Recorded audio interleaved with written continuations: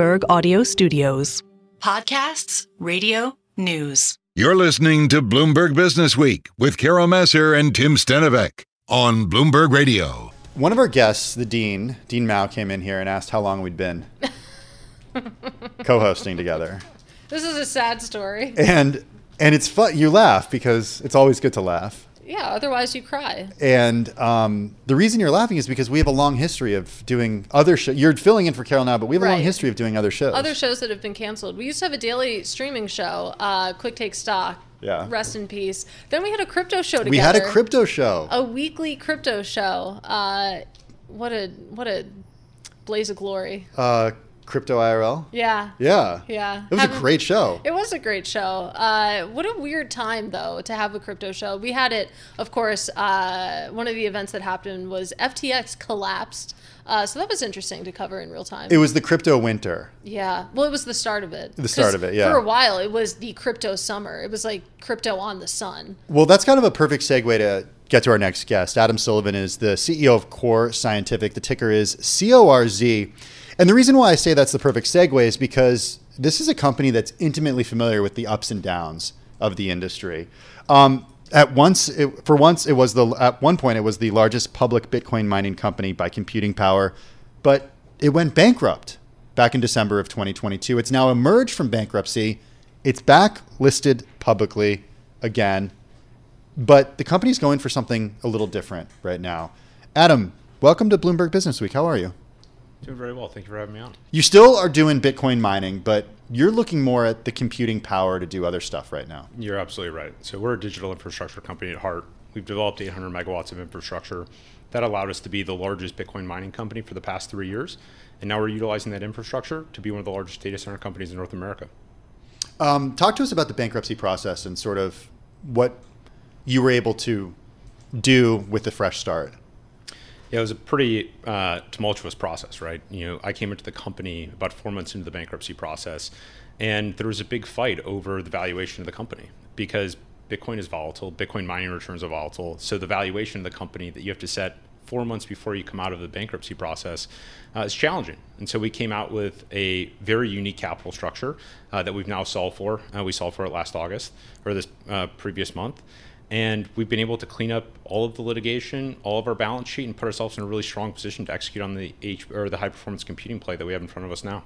Can we talk a little bit more about Bitcoin mining and data centers? Because, not to quote Harry Styles again, but it is a real sign of the times here. Yeah. And it's interesting. It sort of feels like how Facebook became Meta, but now they're really in an AI company, and Meta is sort of an afterthought. I mean, how do you identify as a business? Are you a Bitcoin miner? Is that how you introduce yourself, or do you introduce yourself first with the data centers? We're a digital infrastructure company. And so what we develop is very application-specific data centers. We've been developing them for Bitcoin mining facilities for the past 7 years. And now we're developing them now specifically for high-performance computing for artificial intelligence. Why make that change? Well, artificial intelligence and high-performance computing provides us with long, steady contracts with large counterparties. So we just signed 12-year contracts that total more than $6.7 billion in revenue over the next 12 years. So it really takes away the volatility and provides us the opportunity to make counter-cyclical investments into Bitcoin mining. How much of your revenue now comes from Bitcoin mining? Nearly all of it does today. And so even though you signed this contract already? Yeah, these contracts are for delivery in 2025 and 2026. So what's the ultimate goal in terms of portion of revenue from Bitcoin mining versus high performance computing? Yeah, so if you can have that distinction. Yeah. Well, we'll be developing these sites over the course of 2025 and 2026. So as we look forward to 2025, it's going to be a lot of high performance computing revenue. But as we look at 2026, 2027, it's going to be much more heavily weighted towards the traditional data center revenue. I want to talk a little bit more about the mining piece in particular. Remind me when the last halving was. It was in April of this year. It was in April of this year. Yeah. That feels like a year ago. Yeah. So it was in April of this year. I mean, how do you handle the halving as a miner? Of course, for those listening who aren't super acquainted with the language, of course, the halving is basically when you have to solve a lot of puzzles and computer problems, and then you get Bitcoin as a reward as a miner, and then that reward is cut in half every 4 years. I mean, how does that actually impact your business? We talk about it all the times in terms of the price impact, but from a revenue standpoint, how do you handle that? Yeah, so the expectation is that when block reward gets cut in half, difficulty drops, or how hard it is to find a block. In this previous halving, difficulty did not really fall off. And so mining revenue did get cut almost nearly in half in April in a single day. And so what we saw over Q2 was much more challenged mining economics. And we handle it a little bit differently than other companies because we developed our own software stack. We're able to have much more flexible energy contracts with our end providers. And so that provided us an opportunity to actually have our costs only increase 60% post-halving, whereas what you saw in the broader market, generally speaking, about 100% increase in cost to mine. That's really interesting. And I mean, Bitcoin, the actual price itself has been interesting in that it's been really boring. I feel like we've been hovering around $60,000 since basically the end of February. What's the current? It's like the ETF after the ETFs. Yeah, right? we got the ETFs, and then we go up, we go down, but really we're in the neighborhood of $60,000. What is the current break-even level when it comes to Bitcoin price? Yeah, so for us, we announced in Q2 our break-even Bitcoin price was about $29,000. So you're having a great time. Yeah, so we're still... As long as the price is above 29,000, right? Well, the expectation is if Bitcoin price fell, you'd see difficulty come off the network or network hash rate drop. And so you expect the break-even price to then drop in tandem with that. I'm wondering about the infrastructure that you own and how easy it is to switch that from Bitcoin mining to high-performance computing. Is it impossible? No, but it's not easy.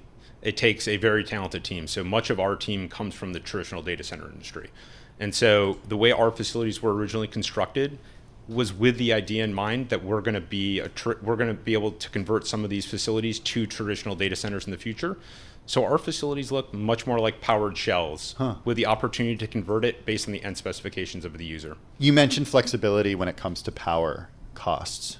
This is a huge determinant in how profitable a Bitcoin miner is, because it is the main determinant. Yep. What do you do for power? We're entirely on grid, but we participate in multiple different load programs that provide, it gives us downtime of about 1%, 2%, 3% depending on the time of year, but it's a significant reduction in power costs. What are the politics there? Because I remember with a lot of the Bitcoin miners, something that we explored in Crypto IRL, rest in peace, was of course that the miners came under a lot of fire for the electricity usage. It feels like data centers haven't quite experienced that same criticism, probably because I feel like as a society, we're all interested and excited about the possibilities of AI. What are your thoughts there? Yeah, I think both data centers and Bitcoin miners have been under fire. Data centers were under fire prior to the Bitcoin miners being under fire. But I think where we sit today is a lot more states and a lot more regulatory bodies that are starting to understand the benefits of Bitcoin mining. And so it's actually provided a big opening for utilities, because utilities have to count data center demand against peak demand, but Bitcoin miners do not count against that peak demand. We only have 30 seconds left, but make the case for the benefits. People might be listening and say, wait a second, the benefits of Bitcoin mining. Like, I don't care about it. I don't see any benefits. What are the benefits? The benefits allow new generation to come online, even if it's not economic to run 100% of the time. Bitcoin miners can take that base load so that in the 5 to 10% or 20% of when that power is actually needed, that can be supplied back to the grid, while the Bitcoin miners are paying for the power the rest of the time. Adam, good to see you. Good to see you as well. Thanks for joining us on Bloomberg Businessweek. Adam Sullivan is CEO of Core Scientific. CORZ is the ticker. He's here in the Bloomberg Interactive Brokers studio. Well, our next guest spent more than 30 years at AT&T. She ultimately rose to become the CEO of AT&T Business. She was the first woman and first woman of color CEO in the company's history. Now she's on the boards of 3M, CSX, and Franklin Covey. She's a senior fellow and adjunct professor at Northwestern's Kellogg School of Management. Oh, and she's got a brand new book out.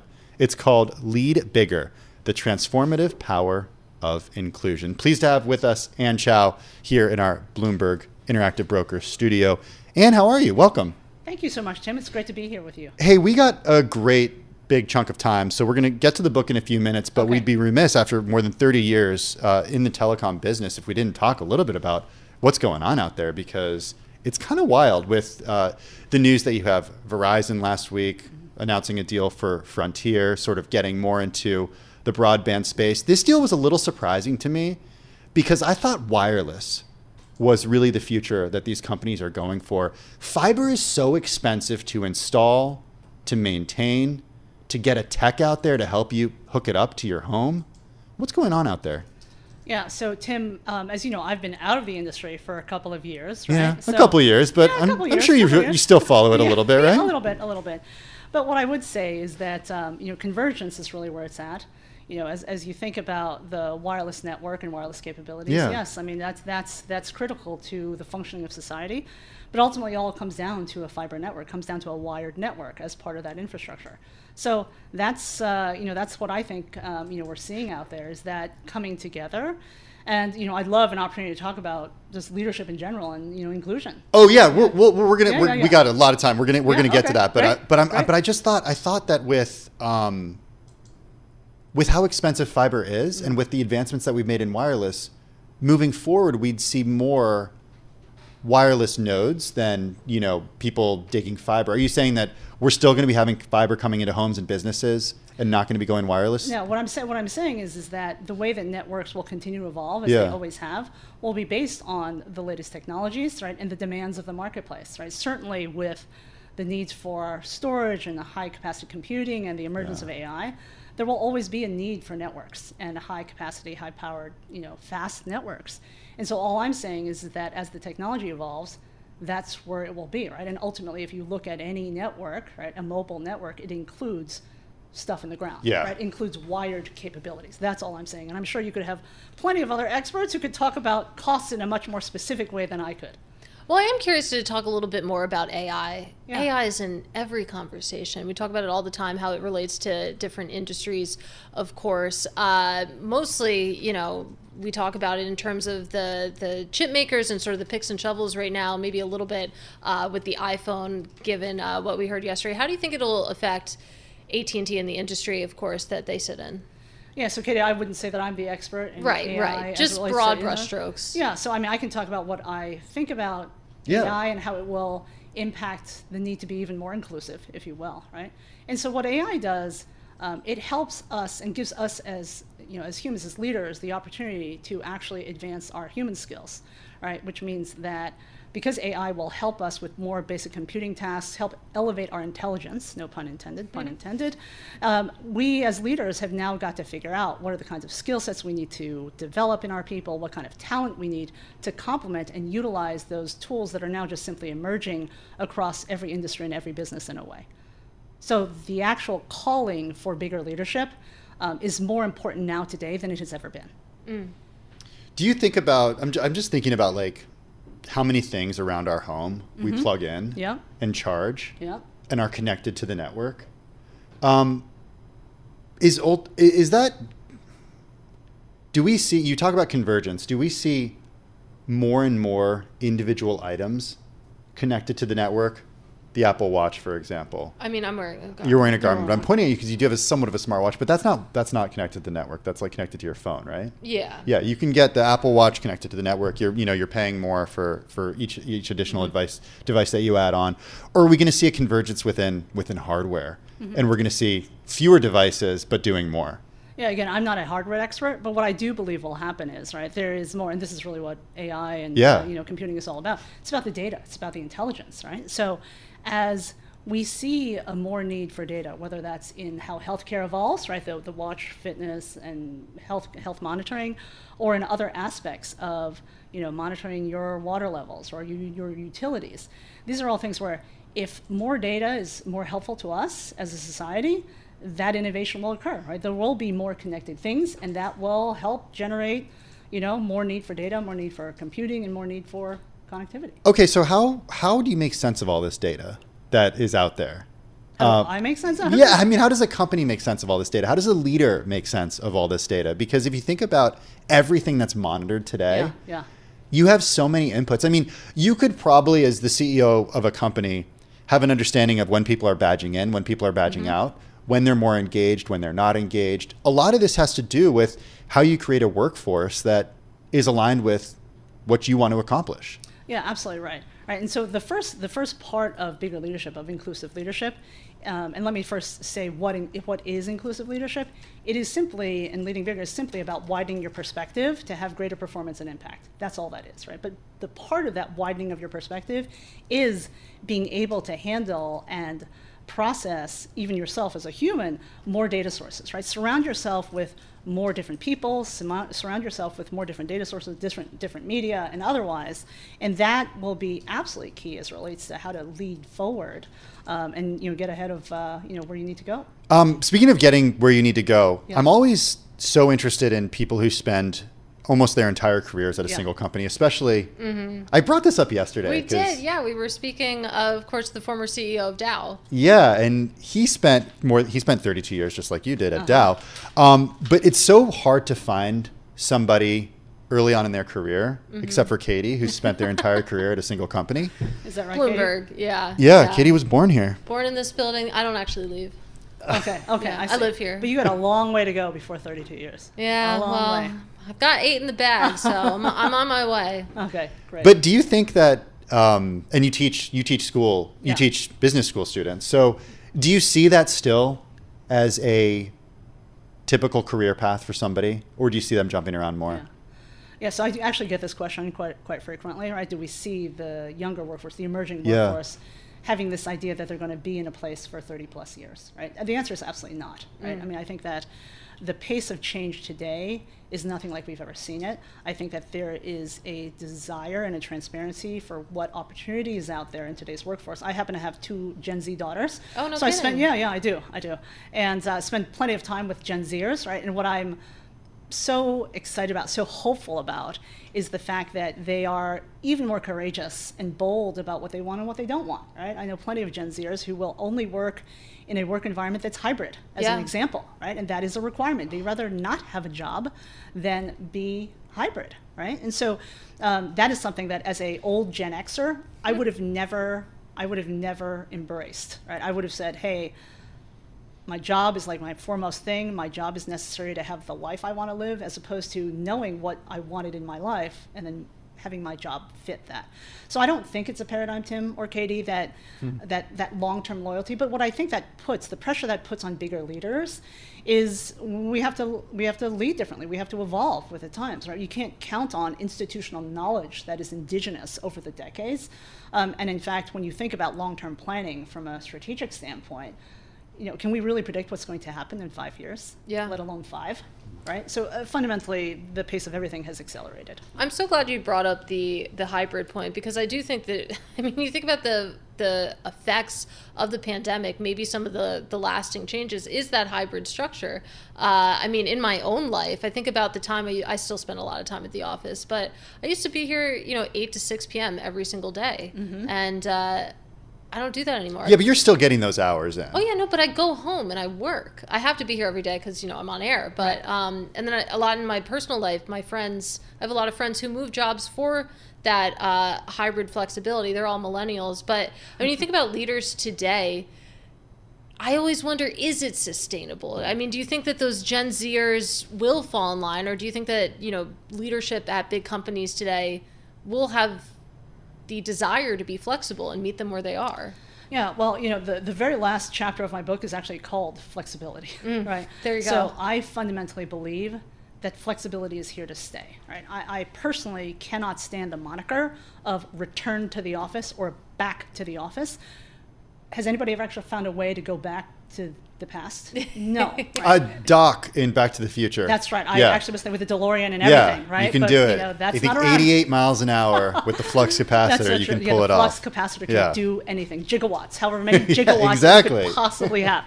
So, but on that note, right, what leaders have to do now, and nobody has been taught this, right, how to lead in this way. Nobody's been taught how to deal with a workforce that is geographically dispersed, a combination of different modalities which could change every single day, who is in a work site versus who is not. So in my view, flexibility is here to stay. It's here to stay because we want, as leaders, access to the best talent possible. We want access to as diverse a customer base as possible. We want access to the most diverse, compelling investor base, right? And as as every generation emerges, every generation becomes more and more diverse in terms of what their needs are, the clarity of their purpose. And it's incumbent upon us as leaders to figure out how to operate this way. But what I will say is that you have to now treat the office or presence with great intention. You cannot just assume that because people are present physically in the office, that they're more productive, that they're happier, that they're more engaged. And I think that's one of the fundamental differences, because Katie, when it was 8 to 6, we were, right? Yeah. We were. When it was pre-COVID, we were all in the office. Engagement was a fact, because that's the only way we knew how to work. Sit tight, because we're going to do some news, and then we're going to come back more with Ann Chow. She's the author of the new book, The Lead Bigger, The Transformative Power of Inclusion. She spent more than 30 years at AT&T. She's on 3 boards of publicly traded companies. That's next on Bloomberg Businessweek. I want to get right back to Ann Chow. She's former CEO at AT&T Business. She spent more than 30 years at the company. She ultimately rose to become the CEO. She was the first woman and first woman of color CEO in the company's history. She's on boards of 3 publicly traded companies, and she's a senior fellow and adjunct professor at Northwestern's Kellogg School of Management. She's got a brand new book out. It's called Lead Bigger, The Transformative Power of Inclusion.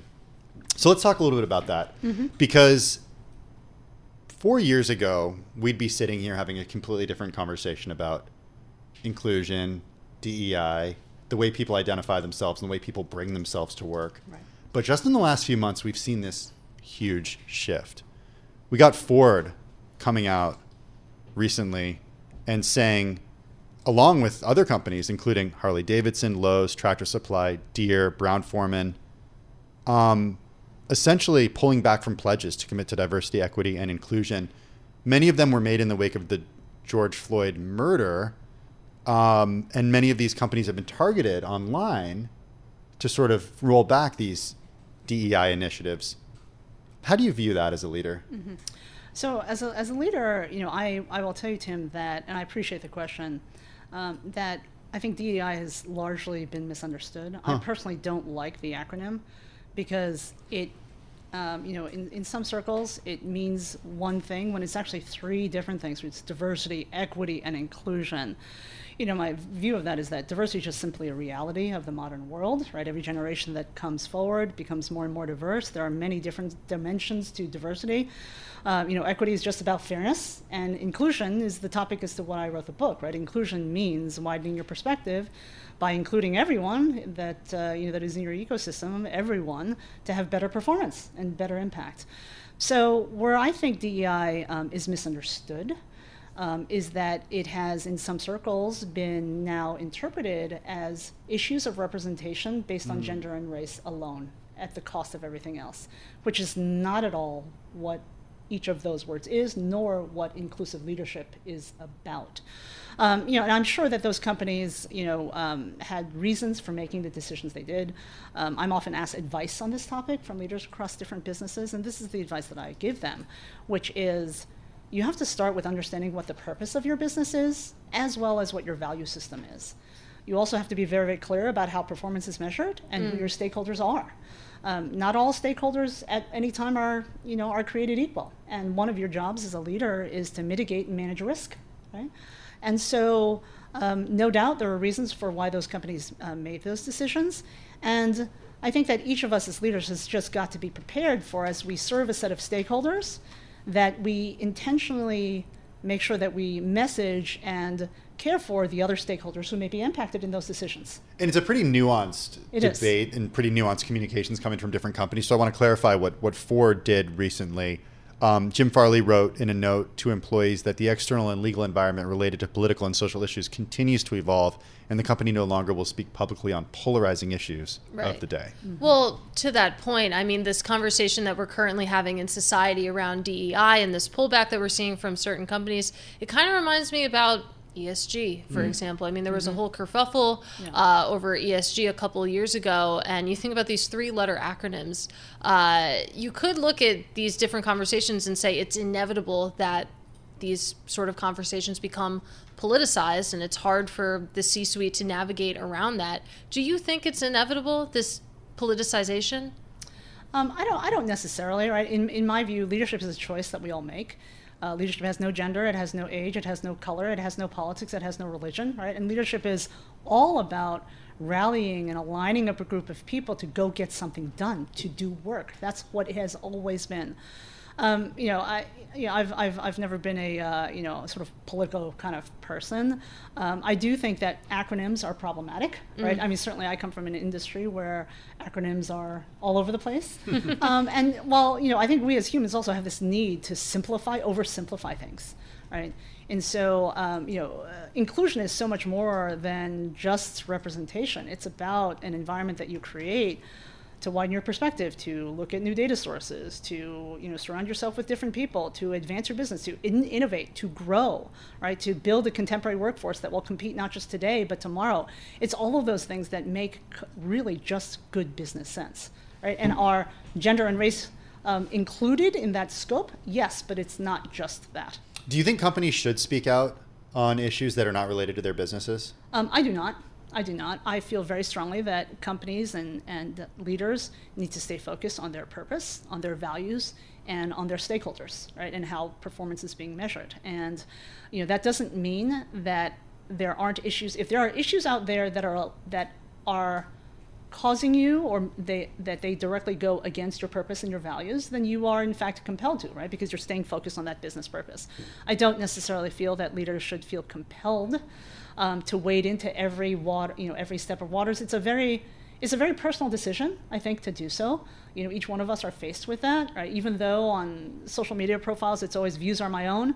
When you're a leader of an organization, a team, a big company, your views are not just your own. So how do you balance that with some of the contentious issues that are important to voters, for example, like, I don't know, different regulations around a woman's right to choose in different states? Like, how do you figure that out in a presidential election? Yeah. So what I know I will be listening for tonight, is I will be listening for bigger leadership. I will be listening for leadership that focuses on individual rights, but also focuses on what is right for our country as it relates to policies and programs. And like I said, leadership has no politics, right? Leadership just is. I will also say that leadership is about leading all the people, not just the people who may agree with you. And I think that's what inclusive leadership is all about. So that's what I'm going to be listening for tonight. And Chow, former CEO of AT&T Business. She's also the author of the new book, Lead Bigger, The Transformative Power of Inclusion. She joins us here in the Bloomberg Interactive Brokers studio. This is Bloomberg Businessweek with Carol Massar and Tim Stenovec on Bloomberg Radio and Television. It is Bloomberg Businessweek. That is Katie Greifeld in for Carol Massar. I'm Tim Stenovec. Katie, what are you doing tonight at 8 o'clock? I told you already, I'm taking magnesium, I'm taking my melatonin. I will, watch a little bit of our coverage. Of course, the debate doesn't start until 9 p.m., but we're going to have some great coverage on Bloomberg TV and radio. Kaylee Lines, Joe Matthew, David Gura. What an all-star lineup. That was perfect. Thanks. It was a very enthusiastic promo. Yeah, and the best part was that I'm being sincere. I am excited. I'm going to be watching it on the Bloomberg Business apps. As you should. Hey, speaking of politics, Kamala Harris proposing a tenfold increase in the small business tax deduction for startup costs. It's a new weapon in her arsenal as she vies with Donald Trump to show voters who can best assuage their anxieties about the economy. Trump, for his part, has touted lowering the corporate tax rate to 15%, but what is a small business owner to do? What are they thinking? To get an understanding of how they're thinking about the election, we bring in Elizabeth Gore. She's president and CEO of the fintech platform Hello Alice. It's a fintech platform for small business owners. Elizabeth joins us from San Francisco. Elizabeth, help us understand the visibility that you have at Hello Alice into how small business owners are thinking about politics. Well, howdy, y'all. I'll probably take melatonin too, so I'm with you. I get it. Look, at Hello Alice, we serve 1.5 million small business owners with credit, loans, and different access to capital. And we talk to them all the time about what they're thinking, what they're worried about. And look, 70% of them have not decided who they're voting for. And it's based off what they're going to hear about policies around taxes, inflation, immigration. However, 95% of them have said they are going to vote. And that is indicative of previous elections. Small business owners have a high propensity of voting. So this is a population that both candidates need to pay attention to.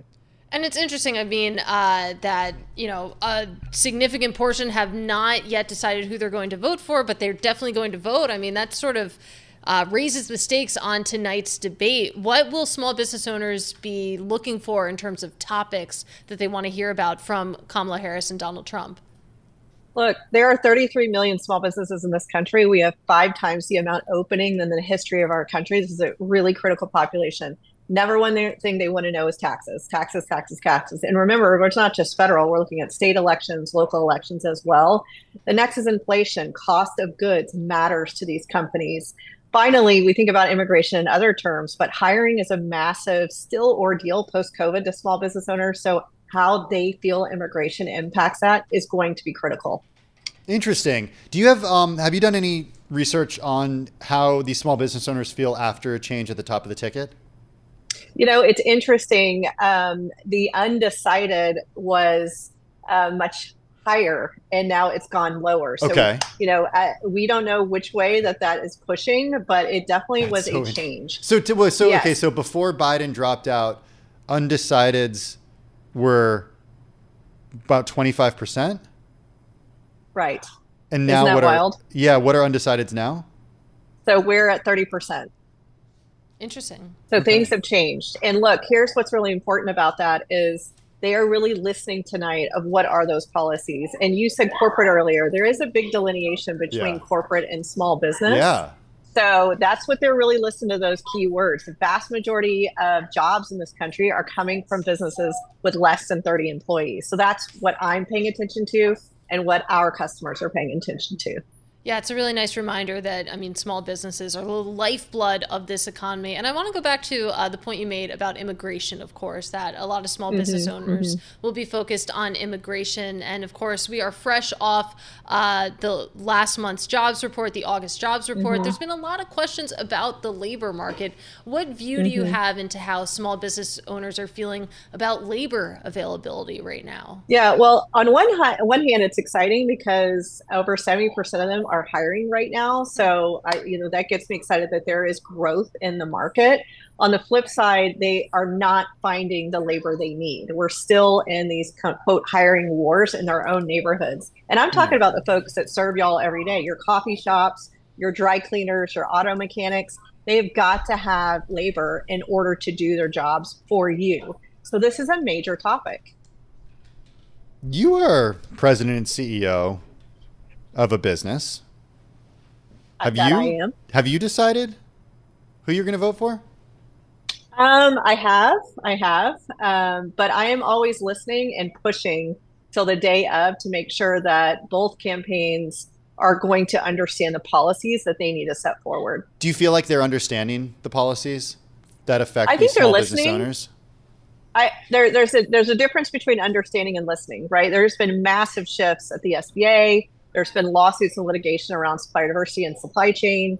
And so we have a lot to do. Capital is very expensive right now for small business owners. It is not accessible to everyone who needs it.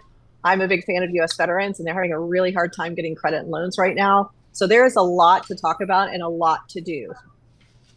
Elizabeth, really appreciate you taking the time and joining us on Bloomberg Businessweek. Elizabeth Gore is president and CEO of the fintech platform for small business owners. Hello, Alice. Excuse me. She joins us from San Francisco.